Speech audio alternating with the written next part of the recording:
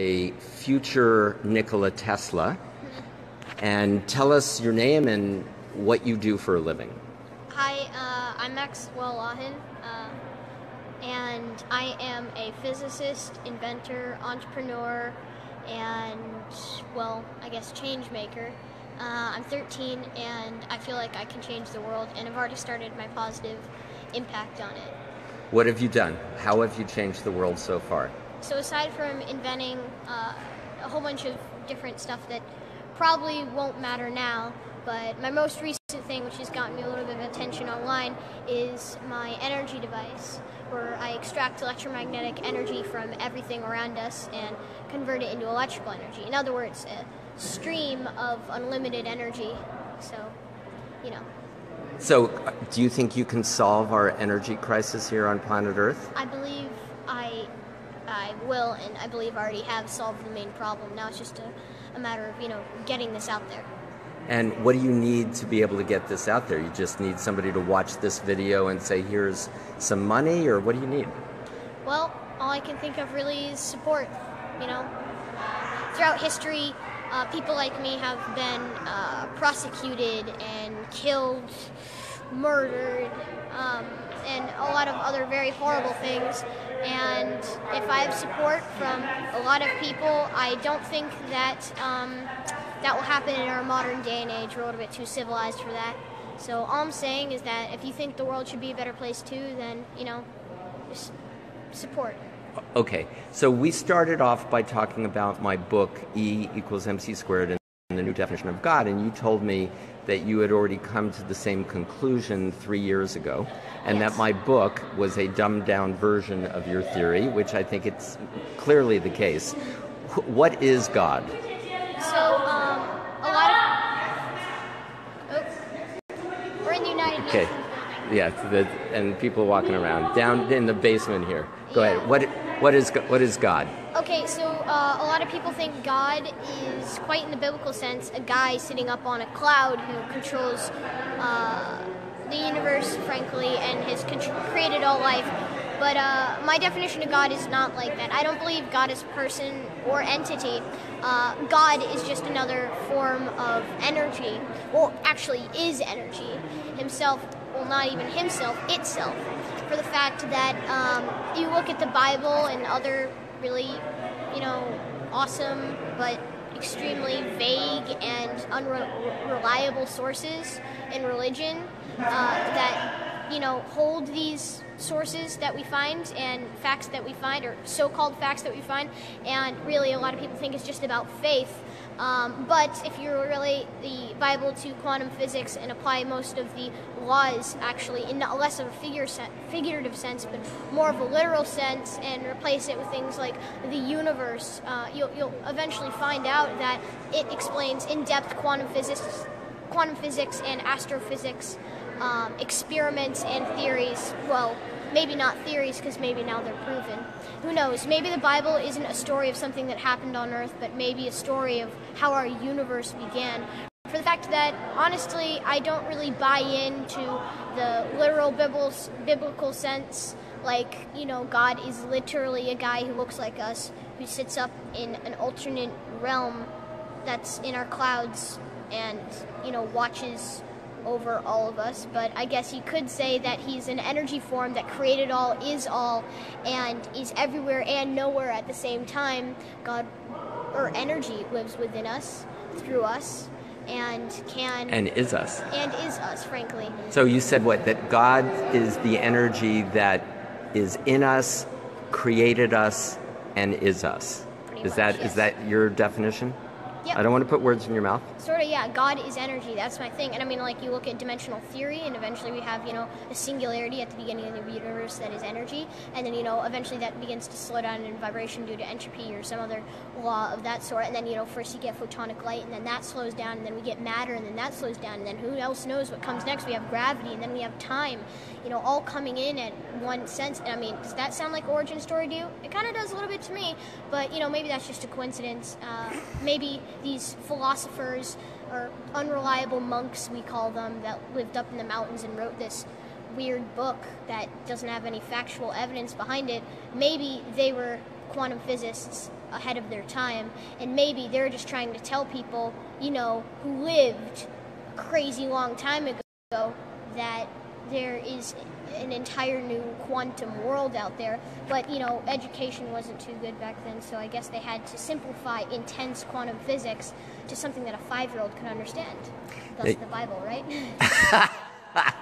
So you're saying people who believe in the Bible as written, as the Bible conventionally, are kind of like 5-year-olds? Well, 500 years ago? No, sorry, 1,000 years ago, probably. But more of like, I'm saying, maybe in the sense of not really, like, I honestly don't want to insult anybody, but all I'm saying is that there's a weird anomaly, called a coincidence that the Bible remnants applications to real life. So, just saying that it's a coincidence. It's not fact. I'm not saying anything's anything. I have a very religious grandmother, so, I have to tell you, I let you kind of struggle with this because I realized the question was a little bit perhaps impolite to some people. And the way you handled that was a way that my political and business clients, if they did it as well as you, I'd be incredibly proud. So the bottom line is that we keep evolving, right? And the Bible was written in different ways to interpret it. Now, you said something about the Bible and using the letters going backwards in the Fibonacci theory. Can you explain that? Because that's amazing. In certain parts of the Bible, you can get literally, if you convert the letters to numbers... Speak a little louder if you can. The Fibonacci sequence, if you invert, of course. But in certain important parts of the book, you'll take certain parts out and you'll get numbers, which seem random, but they're actually frequencies of resonance that line up with what's called the Fibonacci spiral. And the Fibonacci spiral is kind of weird for the fact that it's called literally God's thumbprint, which is a little bit weird considering that we have spiral galaxies, spirals in our thumbs, spirals in our ears. Literally almost every organism on the planet or object we have found has had some sort of reminiscence of Fibonacci in it. And I don't know, it's called God's trademark or God's thumbprint, but I don't know.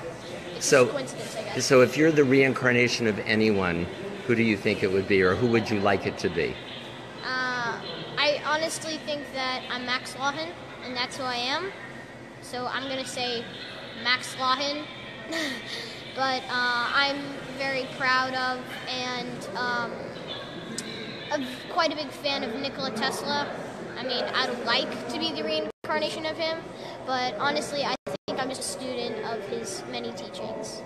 That's amazing. What's the favorite thing that he has invented or theorized about for you?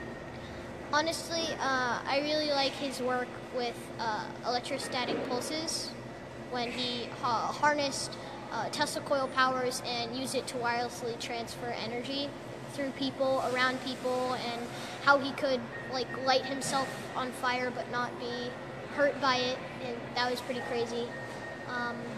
So I really like that. That's very cool. So just a couple more questions. You're extraordinarily inspiring, and I agree with you on your definition of God and wrote a children's book that basically says that. But you then, before when we were talking about infinity and different universes, and so we've kind of identified God. God is energy, right? All the energy in the universe, that's God. It's not a guy in the sky, it's energy. Energy isn't something that you just have. Energy is all and can't be. Not all the energy in the universe, it's energy. Energy happens to consume the entire universe and every other parallel dimension or universe that can ever exist in our dimensional reality, but... Are there other universes? Are Yes. there other dimensional realities? Dimensional realities, I'm not sure if we can prove that yet, but we do know that there are other dimensions. Okay, how do you know that? Well, there's an infinite number of numbers, which means there's an infinite number of frequencies that we can calculate. And if there's an infinite number of frequencies that we can calculate, that means there's an infinite number of frequencies that mass can take. And if mass can take an infinite number of frequencies, there must be an infinite number of dimensions. Or if you're one of those string theory guys, there's 10. Or if you're an M theory guy, you say it's 11 dimensions. But as of right now, I'm beginning to question string theory and M theory for the fact that I believe that there are more, mathematical dimensions. Yes, I'm actually quite aware of that. But then again, imagine we're looking at this from a fourth dimensional perspective, we can always go up one dimension from there. We can't say that there's a limitation. In other words, we know that there's dimensions below us, but we've never even gone into negative dimensions even. And to even contemplate the fact that if we were at the top of the dimensional scale, there'll have to be something above us. In other words, if you're at the top of a dimensional scale, we have to have some sort of limitations, right? Everything does. And if that has limitations, then it opens up an entire new set of dimensions. And then, what happens when they're at the top, and then they're at the top, and continuing on and on forever, I guess. Are there multiple universes, or is this the only universe? Yes, every time an electron moves an atometer, or less than an atometer, a millionth, 100 millionth, an infinite googolplex of an atometer around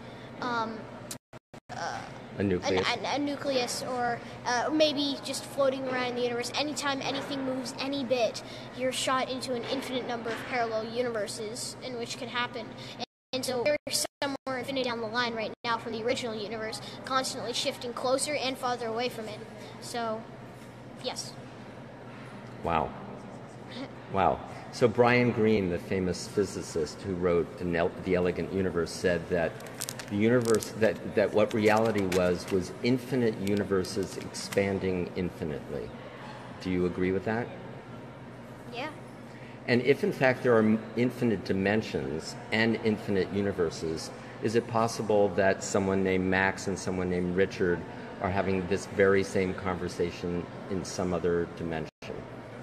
Probably. There's an alternate universe probably where we're having this conversation one millionth of a second after we started this conversation.